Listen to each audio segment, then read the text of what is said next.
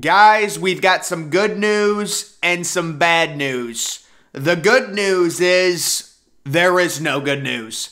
And the bad news is they've decided to move the national championship game. The only problem is it's still on a Monday. We're going to get into all of this. ESPN PR department coming out with a tweet yesterday saying we've got a programming update.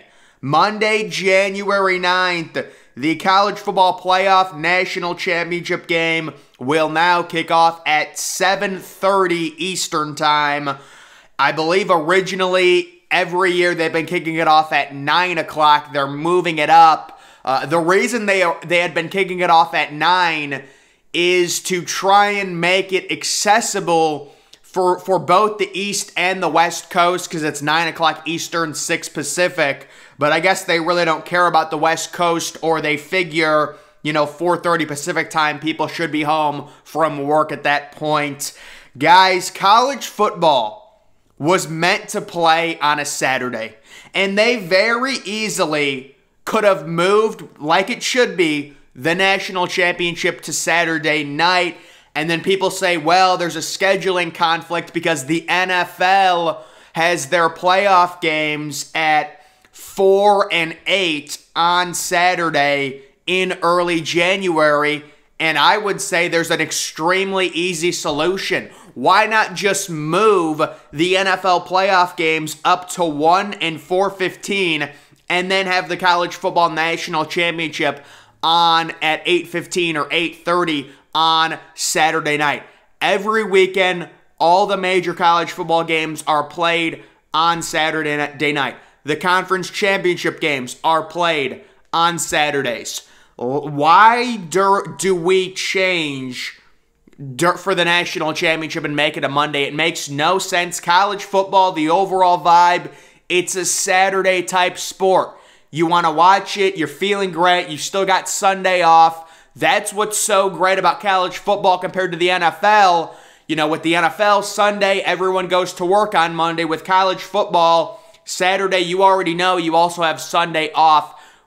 Somehow this needs to be changed. You would hope that they would be able to at some point do that. I guess this is a step in the right direction. Of course, I mean, think about it. The ratings you get for the national championship have to be bigger than the ratings for an NFL playoff game. I know the Super Bowl is going to be way bigger, but we're talking about an NFL playoff game versus the College Football National Championship. Let's move the NFL playoff games up to 1 and 4:30. And then even if there's another game, why not just make one of the games on Friday? So if there's 3 NFL games on Saturday beginning at 1, 4, and 8, move one of them to Friday night. It'll probably get even better views because it's Friday night prime time. And then you still have the 1 o'clock game, the 4:15 game, and then the national championship happening at 8:30. That's what we should do.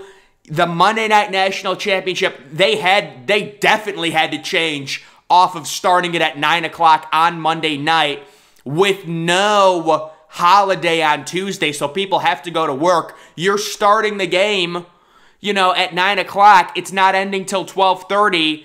It is a horrible system, and then people have to get up and go to work Tuesday, and it's the start of their week. People are already not happy. So they knew, even though the West Coast, maybe it's not ideal, definitely starting at 6 o'clock, Pacific time versus 4:30, 6 o'clock would be better. They're willing to make that sacrifice because they think West Coast people will still watch it, while also making it more accessible for the East Coast people. It's going to end hopefully by around 11 o'clock with all the festivities and things like that. So the national championship game is beginning at 7:30, which is a small step in the right direction, but we still would love to get it, on Saturday night. And then they say, oh, there's a scheduling conflict because of the NFL. Really, that can all be resolved very easily. I just explained how you could resolve it. Guys, I don't know the ratings exactly, but the national championship has to get better ratings, you would hope, than an NFL playoff game. I don't know if that's the wild card. I'm guessing that has to be the wild card weekend. So maybe there are 3 games on Saturday. Why not just move one of the games to a Friday? It'd be great. You put it on Friday at 8 o'clock. And then you have 2 games and then the national championship at night. This is all obvious, but they don't do it because they're so obsessed. They want that 8 o'clock window for the NFL. And they're contracted to have that. And then, guys, we've got a major change upcoming for the Saturday night game, primetime game on ESPN. Miami, Texas A&M. Max Johnson, the transfer from LSU, will be the starting quarterback for Texas A&M. We understand Texas A&M has struggled greatly on offense. The loss to Appalachian State.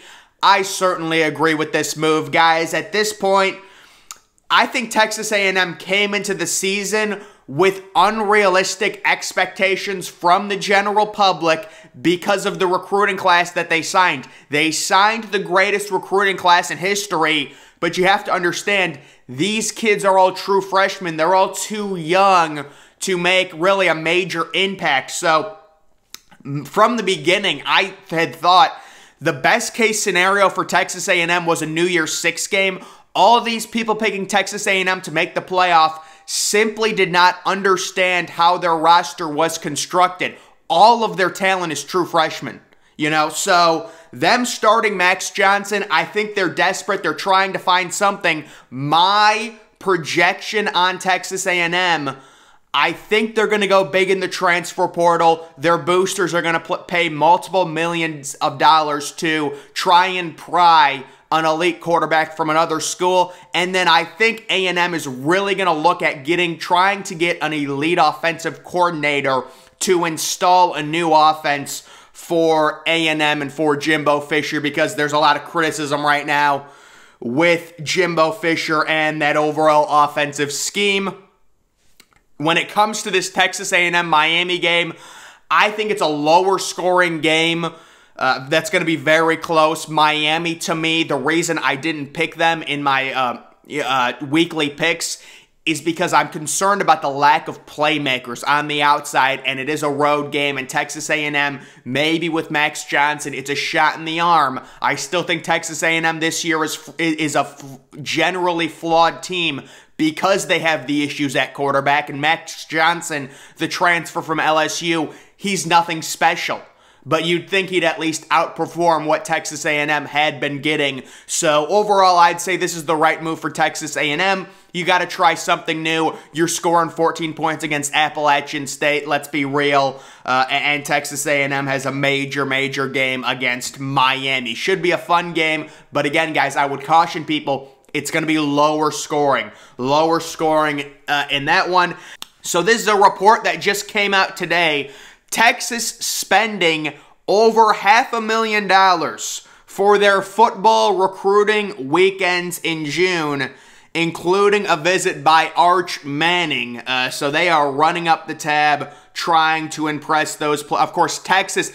Guys, I feel bad for Texas. If you guys don't know the situation right now with Texas, they face Alabama. They should have beat Alabama even with their backup quarterback, who was also injured. Now Quinn Ewers is out. Hudson Card is questionable at best. And they face a pretty good UTSA team. Just unfortunate. I think they're around 11-point favorites. But if there was one team that deserved to face an FCS team this year, it's Texas. Coming off a heartbreaking loss to Alabama. You lose your starting star young quarterback, Quinn Ewers. Your backup is injured. And you've got to face a pretty solid team, UTSA. I'm sure when Texas scheduled UTSA, they didn't expect them to be this good, but it would certainly help for Texas if they got to face an FCS team this week with all of their injuries. And then we've got this Heisman watch: CJ Stroud, Caleb Williams, Bryce Young, and Stetson Bennett. So guys, when it comes to the Heisman race, I don't even think it's started. I don't even think the Heisman race has started. We're basically seeing CJ Stroud without JSN kind of go through the motions. Caleb Williams, I will say, has been very efficient. He's putting up really good stats, really boosting his overall quarterback rating.